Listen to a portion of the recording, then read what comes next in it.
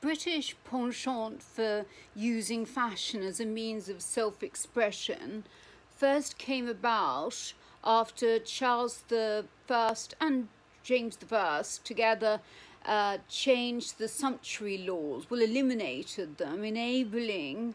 every man and woman of any class to wear what they want, and regardless of class. The Sumptuary Laws had existed since feudal times and even further back to ensure that people didn't get above their station.